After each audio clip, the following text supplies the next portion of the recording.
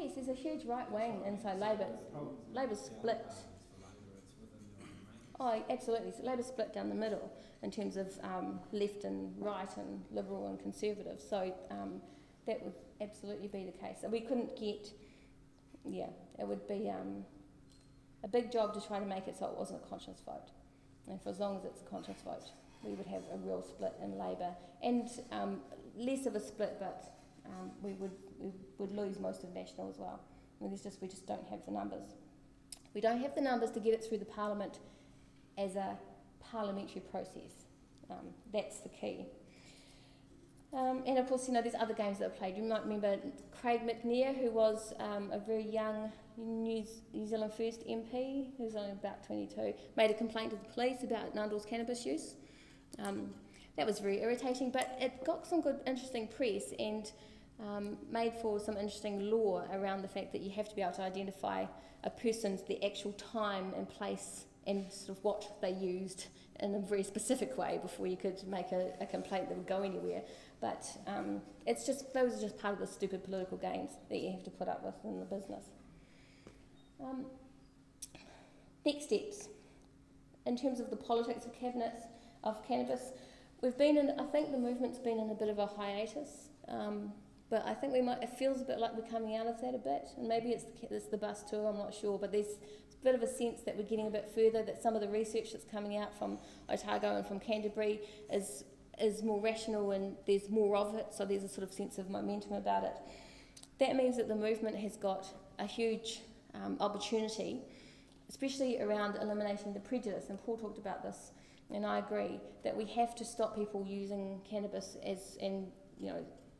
cannabis users, treating cannabis users as a second-class citizen, using pot smoking lingo as pejorative terms, and hold people to account for what is just sheer bigotry and sheer prejudice that has no basis behind it other than that. And if we don't do it individually, it's not going to happen.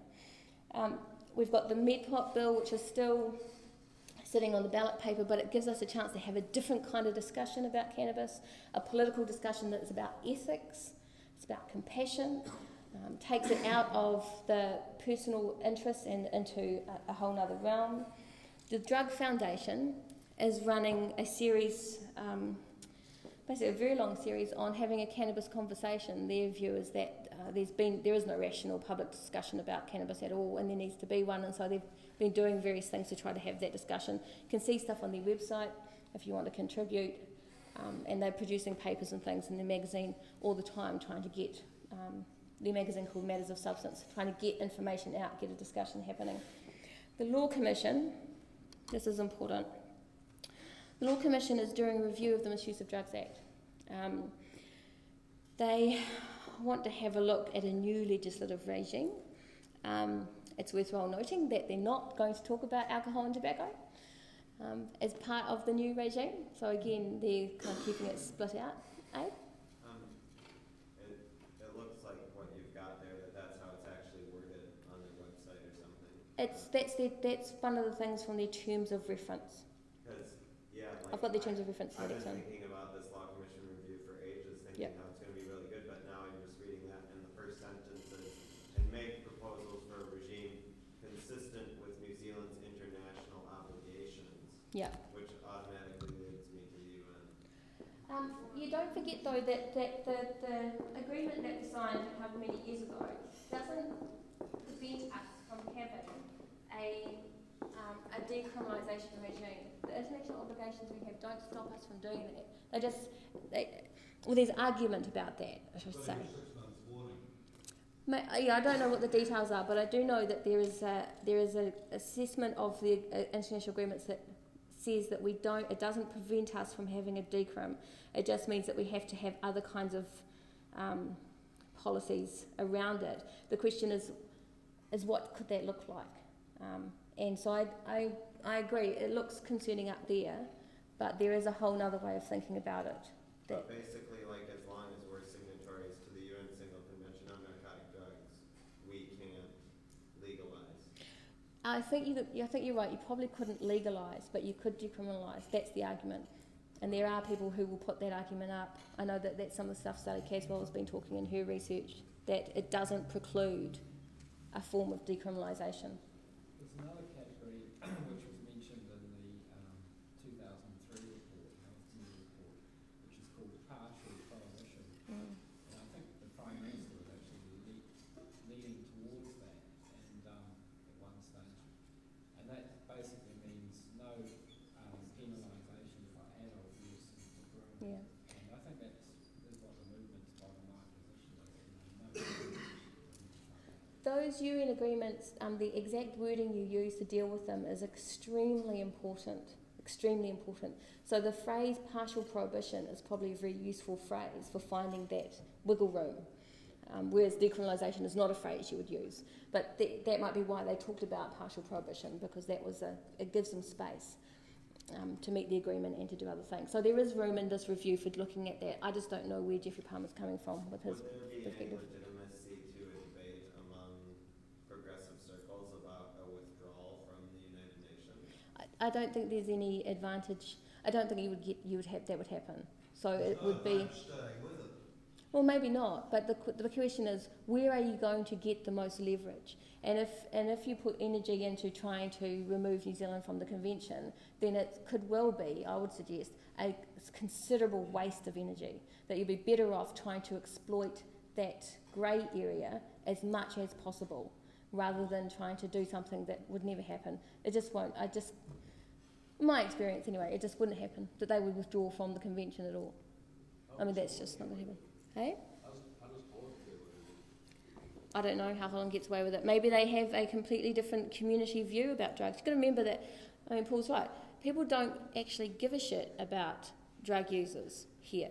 In this country, we have this completely irrational view about cannabis. I actually was in the street today. I was walking past these two girls who must have been talking about some party, and one of them said, there's going to be smoking, there's going to be alcohol, there ain't going to be any drugs. I was like, and she was talking to her friend. They walked past. I thought, I mean, you know, I just couldn't really think much past that, actually. But I mean, so where's blah, blah. It's hard to know what to say about that. But that is the kind of attitude. It's like, what is the point? Until I think that's where another kind of, it's a slow route, but that trying to shift people's view about drug users and drug use is really, really important. We're not going to be in the same position as Holland for a very long time. Neither are we going to, and we're not going to convince government to pull out of the convention, but we could convince them to exploit the space in between. It's like a tourist magnet almost. It is, but yeah, it's not. What type of international conversations or discussions would have to go on for the terms of the treaty to be changed that it didn't include marijuana anymore? Well, that would have to be a discussion at the UN. I mean, that would have to be, the member countries would have to deal with that. It's never going to happen. No, it's not. You just. Their director at the moment is bigoted against cannabis. And it does beg the question of why would we, as a committed campaigners and activists on this, choose to fight the UN when we could actually make real gains here by concentrating on what we can change? I mean, if we get distracted, it's a distraction from what we can actually do.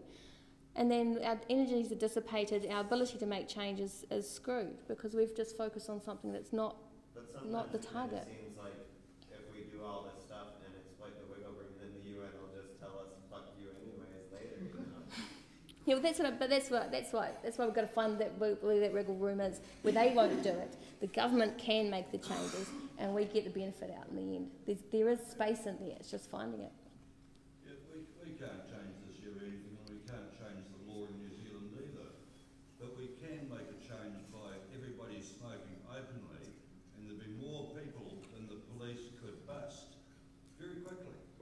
Yep. It would become obvious how many dope smokers there were, and they couldn't bust them all, so they wouldn't bust any of them. And the effort it will take to get every one of that 80% out on the same day at the same time to smoke a joint.